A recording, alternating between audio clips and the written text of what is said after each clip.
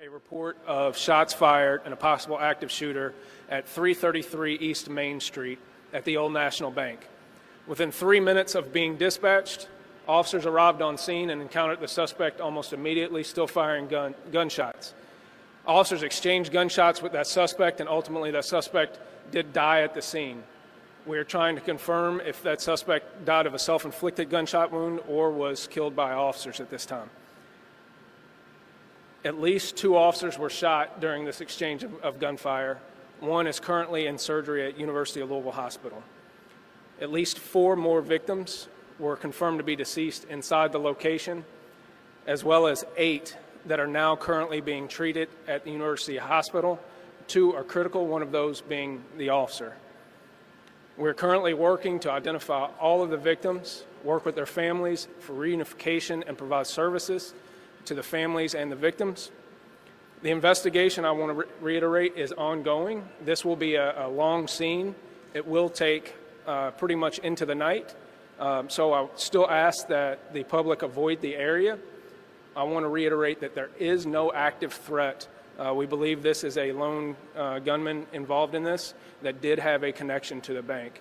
We're trying to establish what that connection was to the business, but it appears he was a previous employee. Clear from the officer's response that they absolutely saved people's lives. This is a tragic event, but it was the heroic response of officers that made sure that no more people were more seriously injured than what happened. We will continue to provide updates as soon as possible. We will have another press briefing following this at 3 p.m. today. I will turn it over to Mayor Craig Greenberg at this time. Thank you, Deputy Chief Humphrey. First, I ask that everyone around our city, around the country, around the world, pray with us for those who are currently at U of L Hospital, injured, fighting for their lives as a result of another act of gun violence. And I want to thank all of the first responders, the brave and heroic men and women of LMPD who, thanks to their efforts, quickly responded to the emergency call. And as you just heard from Deputy Chief Humphrey, without a doubt, their actions saved lives. There will be a lot more information we are able to provide as the day goes on. But I want everyone in this city to know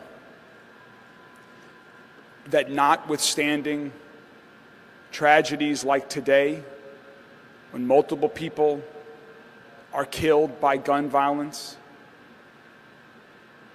notwithstanding tragedies when individuals are killed by gun violence, our community will continue to come together. We will find ways to love and support one another and the families and friends who have been directly impacted by these acts of gun violence, and we will come together as a community to work to prevent these horrific acts of gun violence from continuing here and around the state. In the Louisville Office of Safe and Healthy Neighborhoods in this. I have a very close friend that didn't make it today. And I have another close friend who didn't either, and one who's at the hospital that I hope is going to make it through. So when we talk about praying, I hope people will. For those that we are hoping can make it through the surgeries that they're going through, and then we've got to do what we have done these last 3 years after everything. We've got to wrap our arms around these families. And to everybody who needs it, don't be afraid to get some help. Our bodies and our minds are not meant to go through these types of tragedies. And so I hope that all the brave officers that stepped into the line of fire, that are worried about one of their fellow officers, will reach out for help when they need it. I hope every one of those bank employees and folks in that building, one that I know well, and my AG campaign was out of that building. I know virtually everyone in it. That's my bank. I hope that they will all reach out and get the help that they need. There are a lot of people that are hurting today, and if we have a place to focus our energy, I hope it is to surround them with the love and the compassion that we have been so good at showing one another. I want people to know that while today is a horrific act, I do believe that this is a safe community, with officers doing their very best each and every day, and that's what we saw here.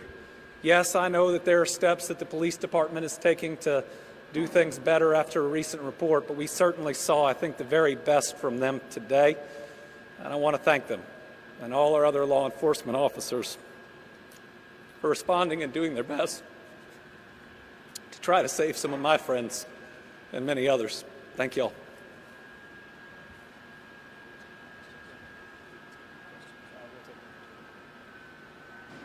Any questions?